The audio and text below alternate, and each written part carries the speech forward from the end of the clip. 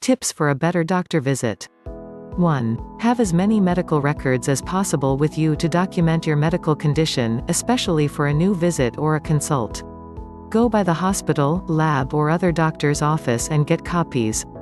This saves the doctor time and sometimes even avoids an extra official call. 2. Bring in the actual bottles of prescriptions.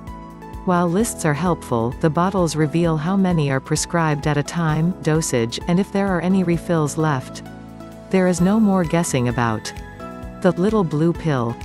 With so many generics, the same drug can show up as many different shapes and sizes depending on the manufacturer. Now you can both be on the same page when talking about a specific medication.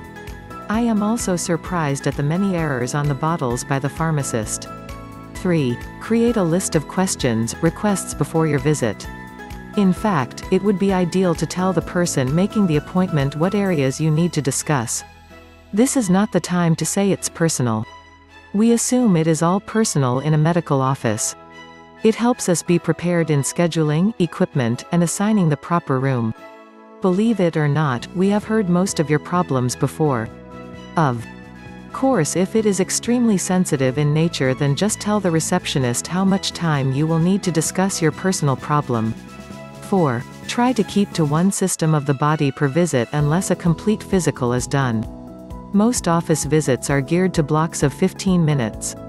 Usually this is adequate to cover most simple problems, such as a rash, upper respiratory infection, and urinary infection, just as examples. The longer you have had the problem or the vaguer the symptoms such as abdominal pain or dizziness, expect to spend more time. Don't hesitate to ask for more time. We would rather know ahead of time what your expectations are. 5. Ask for prescription refills, notes for work or school, and forms to fill out at the beginning of the office visit rather than at the end. Of course, a friendly reminder is always good if it has been overlooked when you leave. You can always give a list of medications needing refills to the nurse at the beginning of the visit too. Again, communication helps everyone get their needs met. 6. Be realistic in your expectations.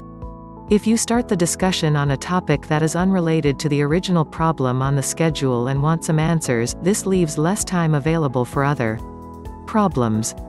For example, if you are due to have a pap smear and gynecological exam but start with a headache complaint that requires a physical and full history, don't expect all of it to be done in one visit.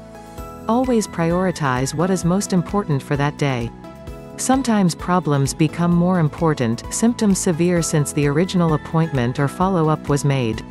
Just tell the nurse or doctor things have changed as soon as possible. That way we can stay on schedule and you can get the most important problem addressed. 7. Don't leave the office without telling someone if you aren't satisfied with your service. Most doctors and staff assume everything is going okay unless told. It is easier to fix a problem, answer a question or complaint as soon as possible while the information is still fresh. If you are uncomfortable talking or can't stay, write a quick note. Many areas are sensitive and highly charged emotionally. It is easy to misunderstand directions, reasons for tests, or the intent of the doctor's remarks. We really do care how you feel. 8. It is easier to process your visit on time and handle paperwork if all of your information is correct. Tell the receptionist if you have moved, have a new telephone number, or changed medical insurance. Always bring your insurance card with you. 9. I know everyone is busy and overscheduled. The number one reason doctors are behind in the schedule is patients showing up late. True, other factors can play a role such as telephone calls and very sick patients. Just be aware that as the day progresses the problem gets magnified. If you must get in and out quickly, try to book the very first or second appointment of the morning or afternoon. 10. Be flexible. Medical offices are there to serve the patients.